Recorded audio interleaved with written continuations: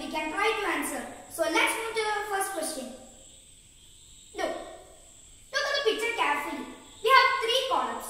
The triangles in the left column are positioned to the left side.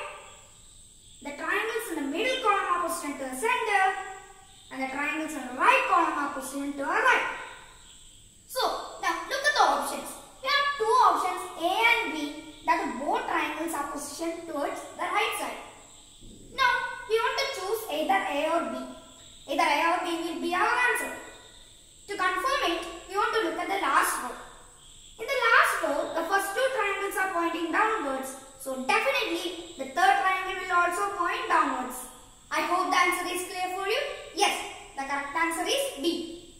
Let's move to the next question.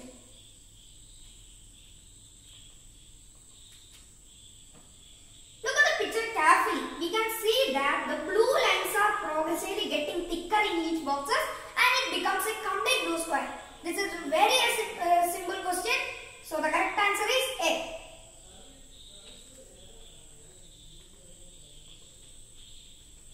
Look at the pattern. Black dot is present in all boxes. Now look at the sequence of the dots.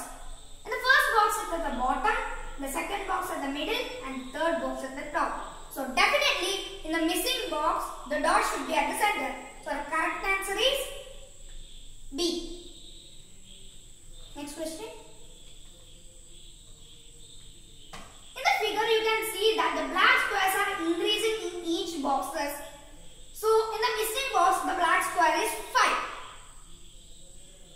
So we have two options A and D, that the both numbers have both have 5 numbers. Now we want to choose either A or B. For confirming it, we want to look at the position. The first box is at the top, and the second box at the bottom, and it's repeating the same manner. By carefully looking at the sequence, we can see that the position of the square is at the top. So the correct answer is D. Next one. Look at the picture carefully. We can see that the hexagon and the L shape is at the same position and it's changing color alternately. Black, white, again black, then white. So the next color will be definitely black. So the correct answer is C. Thank you for watching my video.